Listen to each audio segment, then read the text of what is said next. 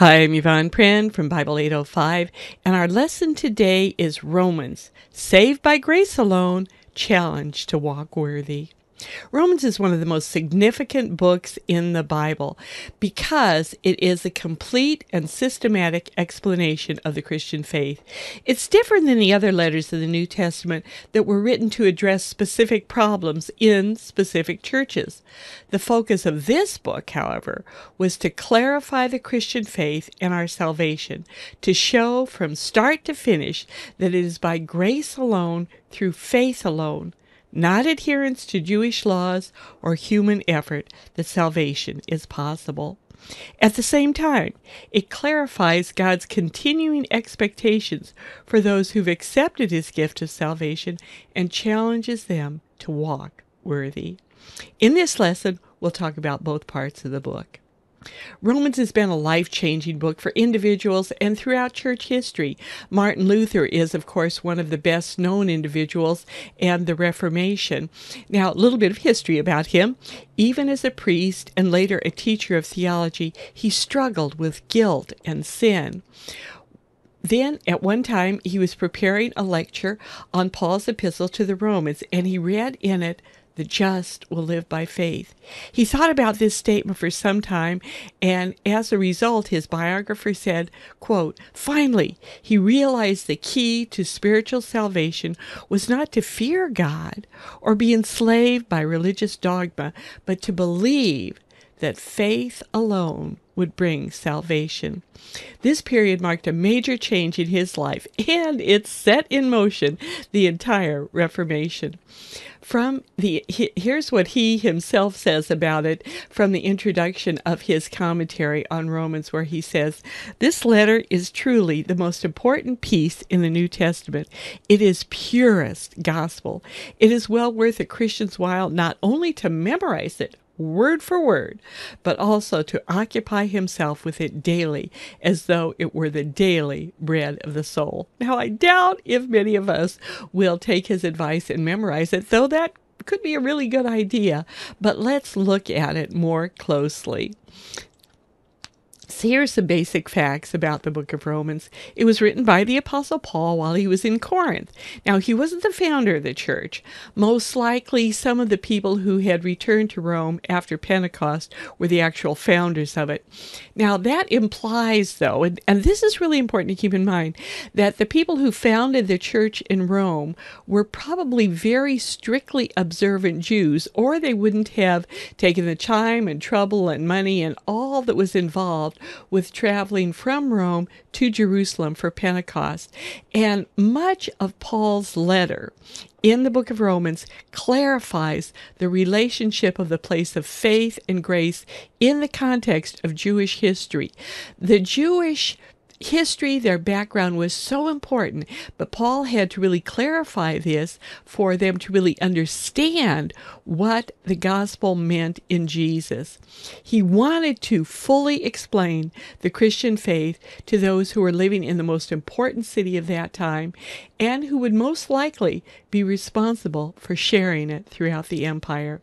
To do that, he wanted to go to Rome. But he decided to write them this lengthy letter first, sort of getting the first word in, the argument down and in place.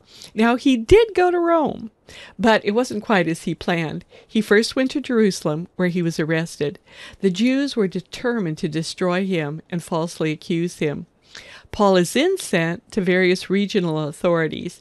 The later chapters in Acts tell us about this, and it took over 2 years of being moved from imprisonment to imprisonment, from jail to jail, from speaking to one person to another, until finally he appeals to Caesar.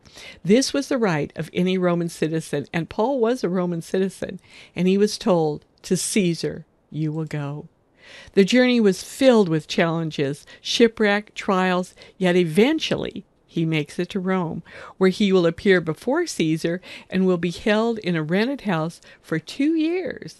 chained to a Roman guard, and then he'll be released. Now, we don't know the exact history of what happened after that. We know later he was rearrested, taken to Rome, and eventually martyred there.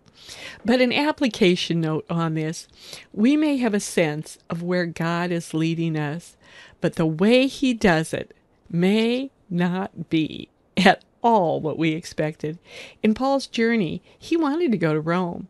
He felt God wanted him there, but he had no idea that arrest, imprisonment for 2 years on his way, an appeal to Caesar, being shipwrecked would get him there.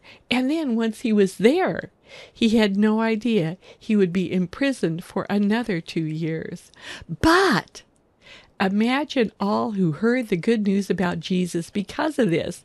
Had he gone directly to Rome, only the already converted believers would have heard him. But instead, the leaders of the Jews, Felix, Agrippa, their wives, the entire court, the guards, and all the soldiers along the way heard the gospel.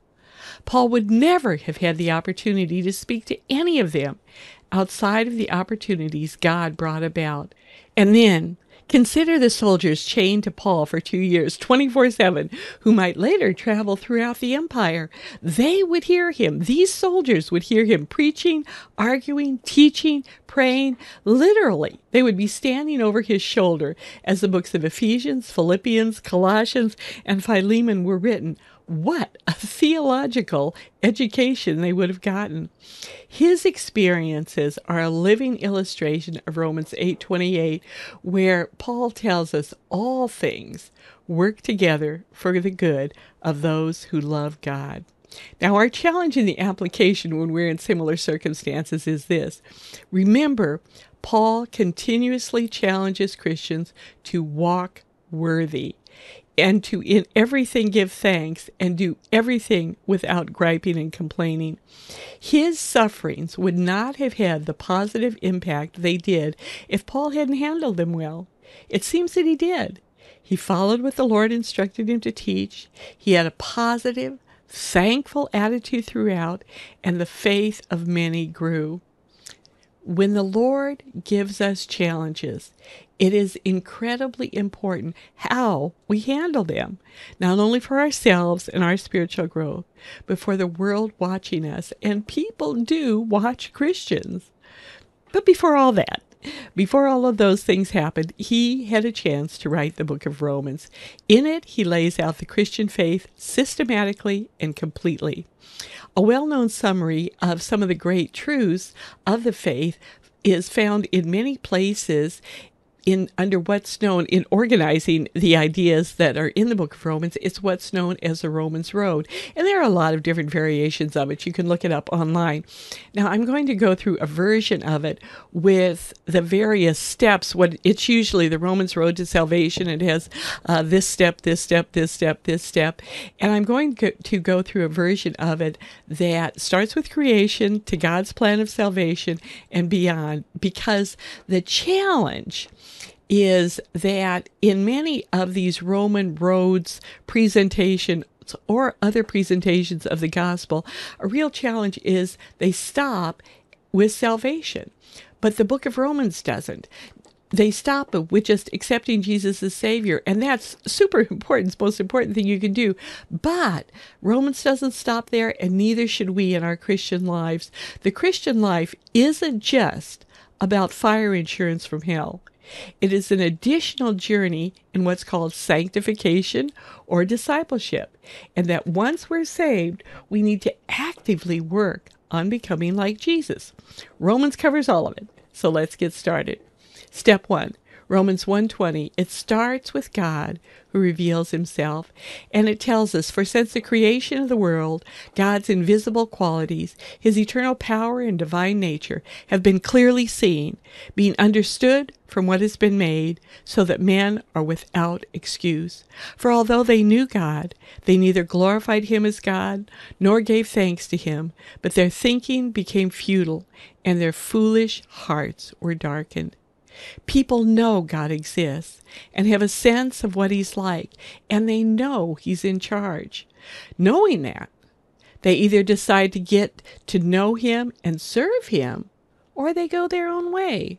And sadly, most people tend to go their own way.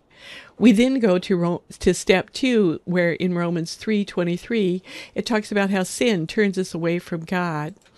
It started with Adam's choice in the Garden of Eden. There was one thing that he and Eve weren't supposed to do, but they believed the enemy, Satan, instead of God, because they wanted to do what they wanted to do.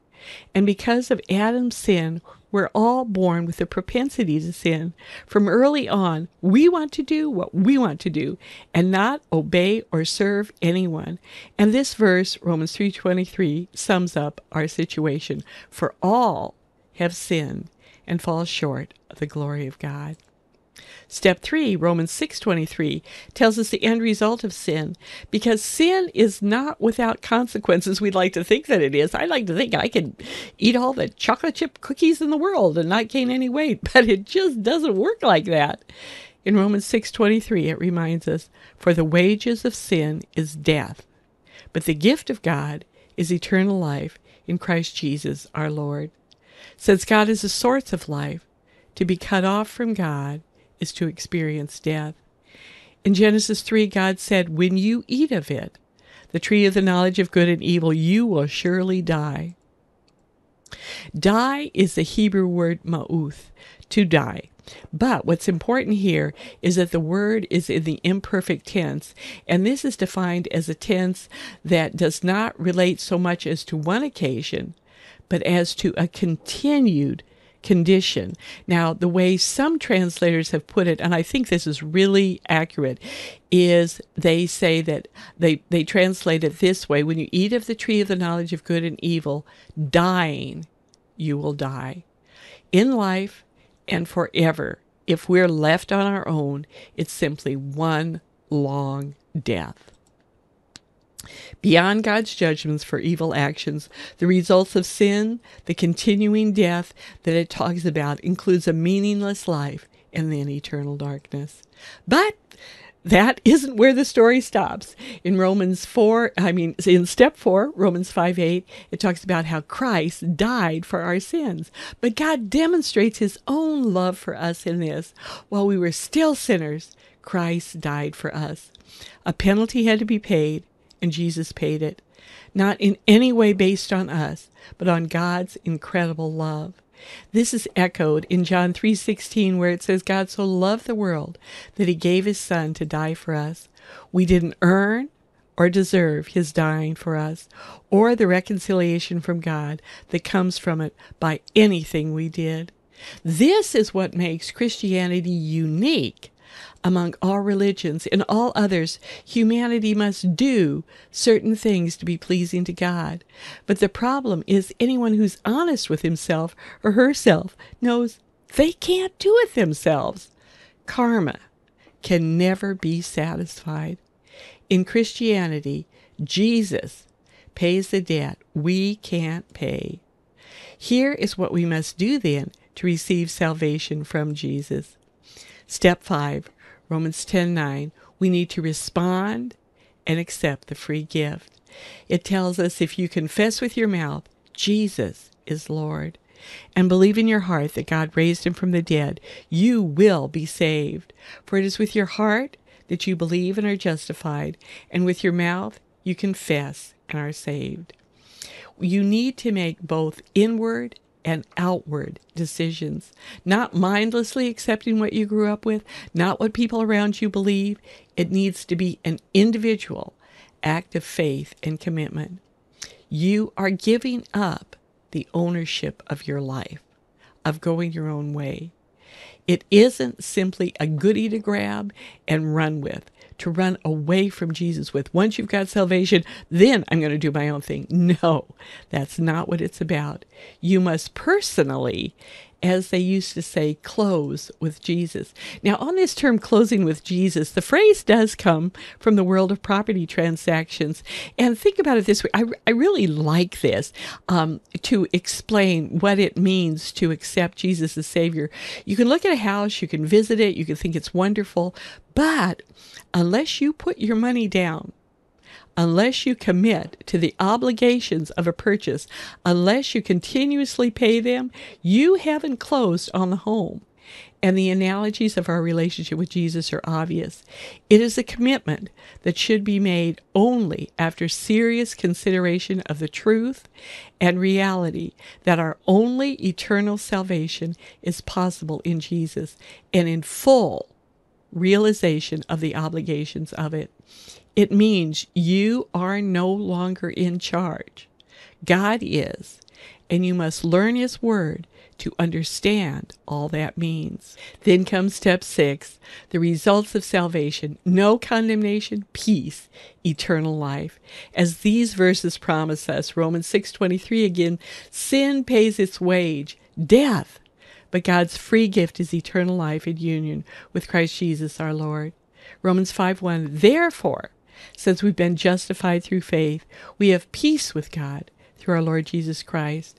And Romans 8:1, therefore there is now no condemnation for those who are in Christ Jesus. What incredible gifts we've been given. Paul then takes a brief tour in Romans to show that grace has always been God's plan. He talks about his concern for the Jewish people and continues to clarify that salvation by faith in Jesus without works is nothing new. It is the logical and prophetic outcome of their millennia of history. He anchors it with Abraham, who believed God, and it was credited to him as righteousness. Sadly, the people of God entrusted with this truth abused God's grace throughout the Old Testament, and then attempted, even after Christ came, they attempted to shut out others who did not observe their incorrect interpretation of the laws. Paul wants to correct all of this. Step by step, he clarifies that salvation is by grace alone, through faith alone, and it's the same for everyone, Jews and Gentiles. Now, to dig a little deeper, there's so much we can talk about, but to keep this lesson at a manageable length, I want to introduce the following key words that explain and expand the meaning of what happens in our salvation. Our salvation involves a sacrifice. It involves redemption for us, atonement on the part of Jesus, propitiation, reconciliation, and justification. These are words with extraordinary meanings and applications, and I'm not going to go into all of them now. I have another lesson entitled Our Salvation Explained, Key Words and Their Meanings, that goes over the meaning of each of these, and it's going to be posted online the same time as this lesson, so please do check it out and learn the meaning of these wonderful gifts that you've been given by God. Now, after this great salvation, how are we supposed to respond? Paul finishes his grand presentation of salvation from first to last when he finishes chapter 11. Now, this might not be clear because the chapter breaks, of course, were not in the original. But we can tell when a major thematic break takes place because of the words and the grammar. Chapter 12 begins with the words therefore, which is the Greek ouv, and it is a conjunction indicating that something follows from another necessarily. In other words, what follows is a necessary result of what came before. God did extraordinary things in bringing about the salvation of all humanity, Jews and Gentiles. We saw that in Romans 1 through 11, chapters 1 through 11. And the necessity of what follows is the content of the remainder of the book.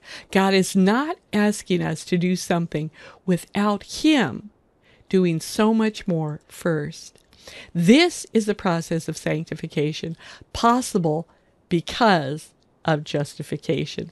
Justification is a legal term.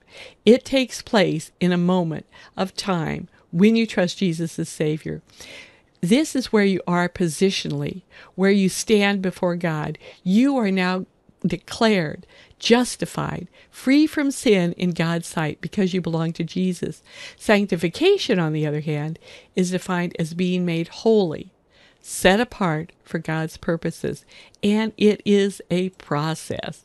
The process of sanctification is only possible once you're justified. You can't do it on your own. You can't clean yourself up enough to be acceptable to God. It's only after He saves you and you realize you are acceptable that then you can become the person He wants you to be. Sanctification you live into, you grow into your new position. That's what Romans 12:16 is all about. We only have time to briefly introduce it, but on your own, study, meditate, and pray through these chapters. They really are life-changing. Let's look at a key passage, Romans 12:1 and 2, where it says, "Therefore, I urge you, brothers and sisters, in view of God's mercy, to offer your bodies as a living sacrifice, holy and pleasing to God.